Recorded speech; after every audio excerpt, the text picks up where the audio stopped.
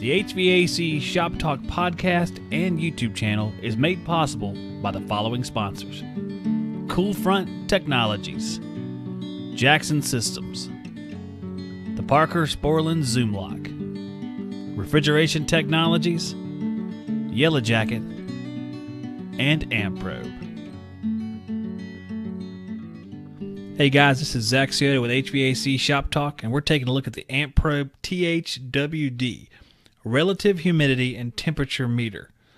Now what you see in front of you is what comes in the box minus this very nice instruction manual, of which you only need about really 4 or 5 pages because everything else is different languages. So this is a pretty simple tool. It's everything you need to get a lot of your information in the field as far as for HVACR. No frills, no bells, no whistles, just what you need, compact and to the point. Let's get a couple measurements real quick. We'll see what size this thing comes out to be. First, let's get our width. At the widest point, we're looking at right around 2 inches or so. At the longest point, looking at about 9.5 inches. The weight of this tool is 6.3 ounces out of the case. So let's turn her on and see what she does. Power button's right here. Hit it, one tap and it's on. Top line there is relative humidity. The bottom line is dry bulb temperature. We have a dew point and wet bulb button. Hit that one time. We go to dew point. Hit it again. It goes to wet bulb. Then back to dry bulb temperature. There's a Celsius and Fahrenheit button. You can switch from Fahrenheit to Celsius and back. Pretty simple stuff. Also, there's a hold button that'll freeze your measurements right there.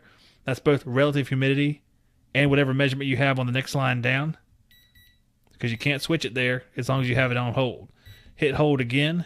You can switch them and hold that measurement. But again, it won't let you switch, which is nice. If you accidentally hit it when you're trying to hold a measurement like a supply air or return air temperature measurement, it won't let you mess that up.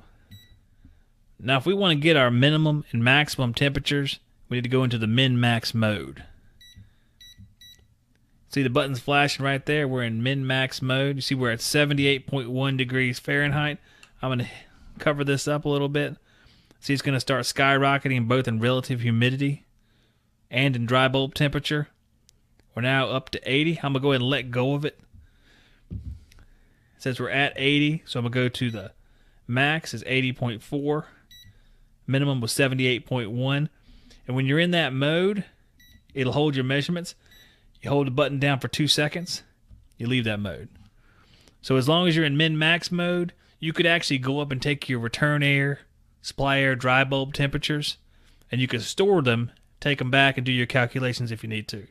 So it's pretty cool. And that's about all she does. There's no backlighting on this one. That's the one downside to it.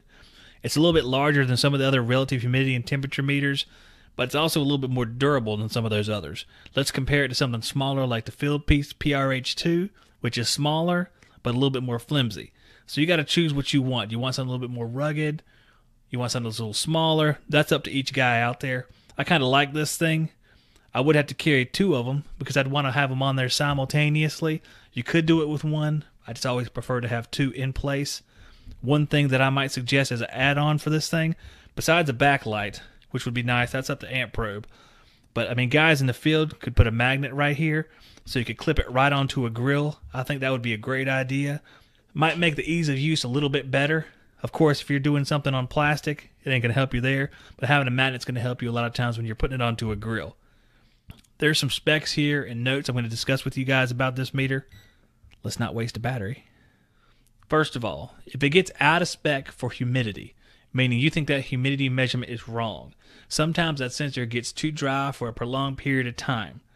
So what you have to do is you have to put it into an environment that's between 20 and 30 degrees Celsius.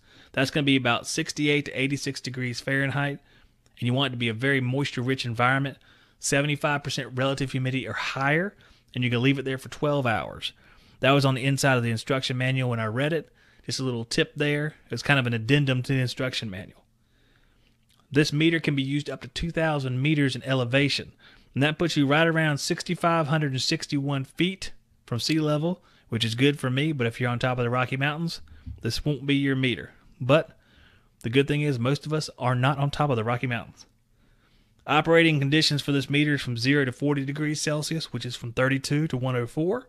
So you're not going to use that in real low temp applications. You're going to use that for HVAC mostly. The temperature range of the sensor itself is from -4 to 140, which coincides with an HVAC application.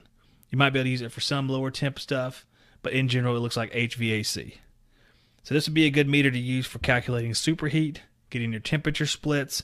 You can do several other calculations. Since it does have humidity, you can figure out your enthalpy. You could do capacity calculations if you want to.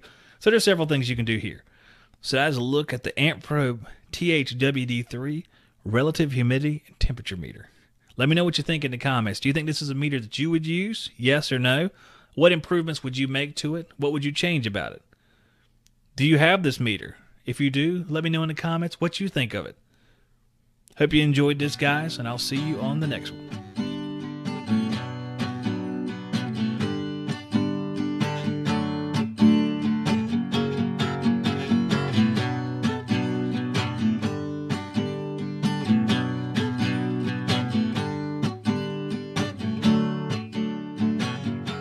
Save 8% off your order at TrueTech Tools by using the Shop Talk promo code.